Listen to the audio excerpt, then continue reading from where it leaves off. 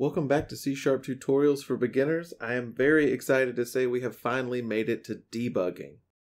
So what is debugging? Simply put, it's finding and solving the problems in our code, and it's one of the most important skills you're going to learn as a software engineer. So before we get started, please pause the video and copy this code down to where it executes a printed numbered list. The first thing we need to do is make sure we are building and running in debug mode.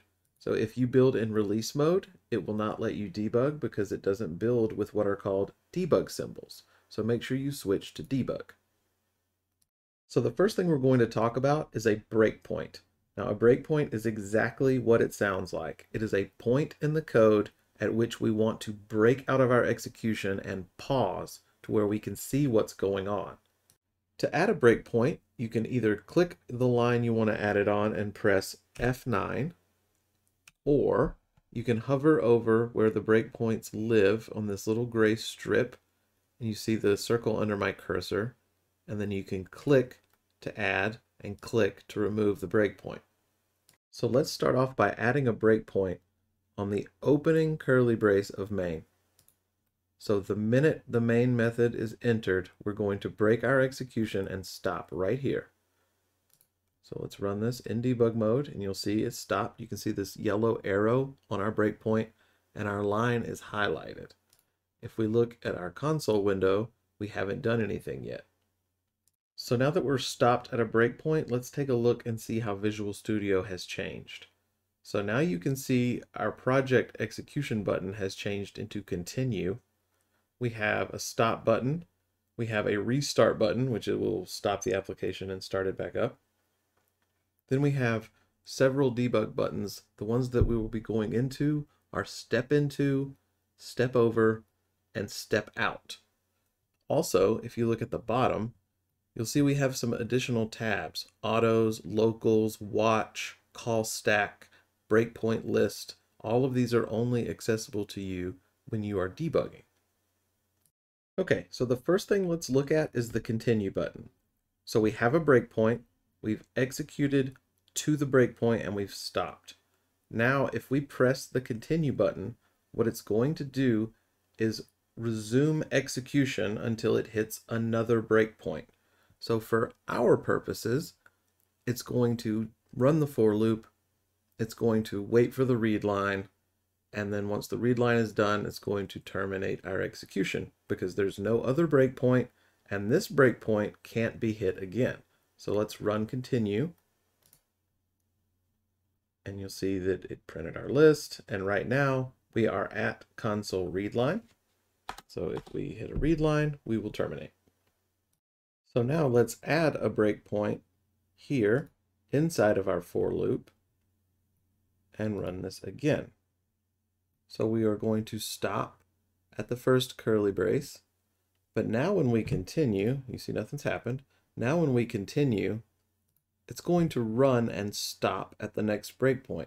So again, we haven't done anything except declare our I and do our checks to make sure we can do our for loop execution, which we can. So now we are on the execution print numbered name.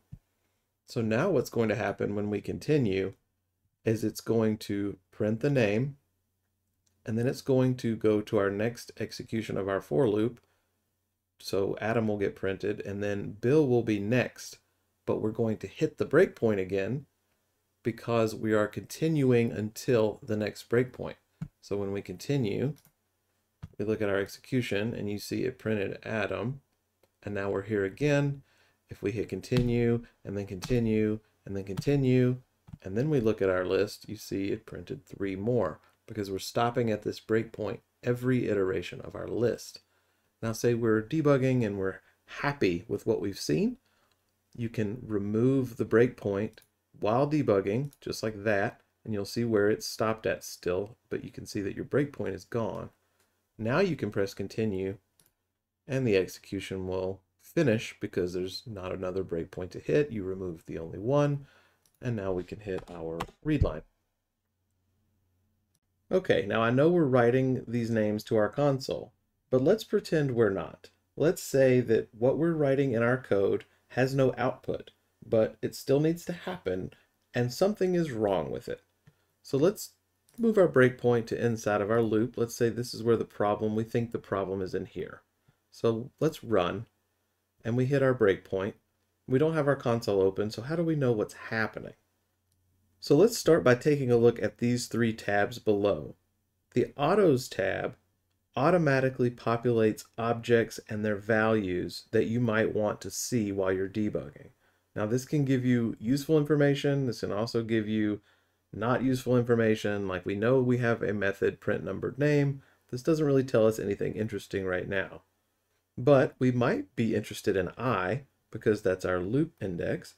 And we might also be interested in names, which we know has a count of 6 because we have 6 names.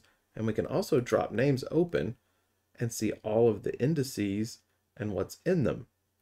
So say if we were populating this list with our code or from user input, this may be very useful to see what is currently in our list and where it is, because we know if we are at I0 and we are about to index names at I, that it should be Adam based on this watch value right here.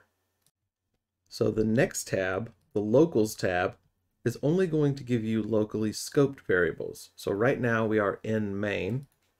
We declared names outside of main, so we're not going to see names, even though names is in our class scope. It's not in the current debug scope here. So we won't see names in this scope, but we will see the arguments from the main method, and we will see our I and any other variables we might have declared in this scope here. So that can also be useful if we're trying to narrow down a problem to a specific scope. Now the third tab is a custom watch tab. It starts off with no values, but you can add values to it. So let's say I want to watch I and I want to watch names. So I can add those two and have a nice clean watch window free of all of the other variables that Visual Studio thinks I might want to see. So if you don't want these anymore, you can right-click delete, or you can press the delete button to remove them, and you can customize these watch values any way that you like. Okay, so now that we've created watch values and know how they work, let's make a problem for ourselves to where we have to debug it and use them. So let's say we ran our application for a customer. The customer's like, wait, why does your numbering start off at 0? Adam should be the first person. So we say, okay, I get it. We can fix that. We go in here. We'll say, well, we're printing I. We're passing I, and that's our number. So our numbering is going to be exactly what our index is, which starts at 0. Well, we don't want to change our index, but we do want to pass this basically what is I plus 1. We want it to be 1, 2, 3, 4, not 0, 1, 2, 3. So maybe we say, okay, let's just let I equals I plus 1. So now this is going to start at 1, and everybody's going to be happy. So we run this, and we're like, wait a minute. 1, 3, 5. Why did it skip 2 and 4? And wait a minute. It should have started with Adam, but instead it started with Bill? So when you run into a problem like that, either it's going to be like, oh, I know what's wrong, and you go fix it, or it's like, that looks right to me. What's going on? And that's when you need to debug. So let's say we don't know what's going on, so we want to debug at print numbered name. We know I must be 135 because that's what we're printing. So let's just see what happens. So let's run this. Now we have our watch value I in our watch already, and it's at 1, so that's what we expect. So let's continue, and the next time we hit our breakpoint, I has jumped to 3. So now we know something between the first execution of this loop and our next execution of this loop, I has jumped more than it should have, and that's where our step operators are going to come in. So the 3 step operators that we have are step in, step over, and step out. Now, step in means we keep going deeper and deeper in the code. Step over is we're going to stay at the same level in the code. And step out means we want to go back to the previous level in the code. Now that sounds kind of confusing, but when you see it, it will make sense. So before we debug our actual problem, let's see what these step functions can do. So let's put a breakpoint on I equals I plus 1, and let's run to it and break. So now we have the first function step into, which we keep going deeper and deeper in the code. So here we have I equals I plus 1. There's no deeper level to go into, so it's just going to execute the line. But now we're on print numbered name, which has a deeper scope, which is this method body right here. So if we hit jump into, step into, it's going to step into this method and crawl through its code. And if there was another method call in here, it would keep going into each method call, going deeper and deeper until you hit it, and then it'll pop back out to where you started, and then keep going. So let's restart, go back to our breakpoint, and now let's look at step over. So step over is going to stay at the same level of the code. So here we're just going to execute. Now print numbered name, what it's going to do is it's going to run print numbered name, but it's going to step over the whole method rather than stepping into it. So when we do this, we go here, and then we keep going and going from there. Now the last function is step out. So if we run back to our breakpoint and we get here, now step out will take us out of the current inner scope. So right now we're in a for loop execution. So if we step out, we're actually going to execute this, then we're executing this, we're hitting this, and we're going back into here just like that. So it actually ran a whole loop execution. Now say we step into print numbered name. So now we're in this scope. And if we step out here, we're going to step all the way out of this method and pop back up here. So say you jumped into something and you saw what you needed to see, but you need to keep debugging, you can step out of it to get back to the previous level that you were at. Okay, now that we know how to step through our code, let's solve our problem. So if we run to our breakpoint, our I is 0. Let's go ahead and add a watch for our names and expand that. So now let's step over. So we're at print numbered name, and our I is 1. That's what we would want because we want our list to start at 1. But now we can see that since our I is 1, we're going to get names I1. So let's jump into that and confirm. So let's go into here. And now let's add a watch for name. And you can see name is Bill, because names at 1 is Bill. So we found our first problem there, that starting our I at 1 means that we're going to get the wrong name out of our thing. So we don't actually need to use our index. But why is it jumping from 1, 3, 5? So let's keep going. So let's step out, back up to here, and now let's step over. Let's step over. Our I is still 1. Okay, wait, we just hit our I++. We step that, and now our I is 2. Oh, I see, because now when we get here, we're going to step over it again, and our I is 3. So what's happening is we're starting at 0. We're incrementing our I to 1. We're printing the wrong name with it. But then our for loop is incrementing our I again. So we're actually going 1, 3, 5 because we're going up 1 and then we're going up 1 again. So now we've solved both of our core problems. So from what we learned debugging, we know we don't need to change the base index because that's how we're getting all of our names.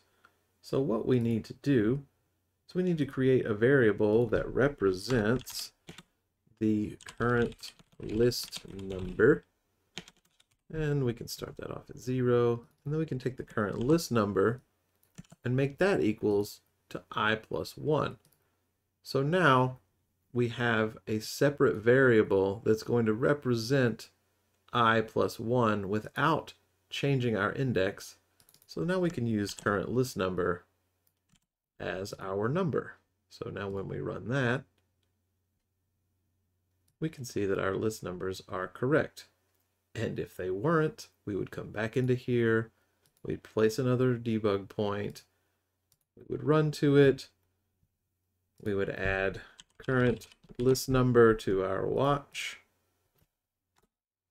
and then we would start stepping to make sure what happened. So now you can see I is 1, current list number is 2, I is 2, current list number is 3, and it does exactly what we want all the way until the list is finished. So we've solved our problem. Now I want to show you a shortcut that you can use the majority of the time. So these watch windows are great and they have wonderful purposes. But for most of your debugging, you just need to see something really quick and you're not debugging something so complicated that needs many, many values. So what you can do is you can hover objects as you debug. So we've run to current list number. Current list number is 0. We can look at our I by hovering it and see that our I is 0.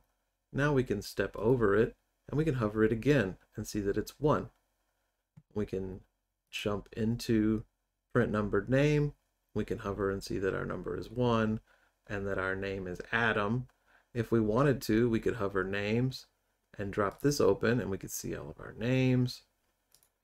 And at any point, any variable that's in scope or in context, we can just hover it and see what it is as we debug, which makes things really, really quick.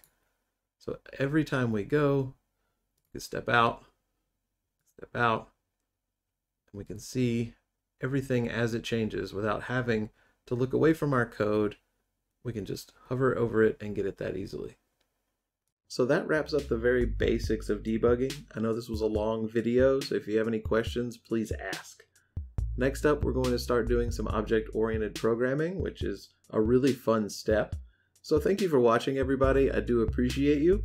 Until next time, as always, take care.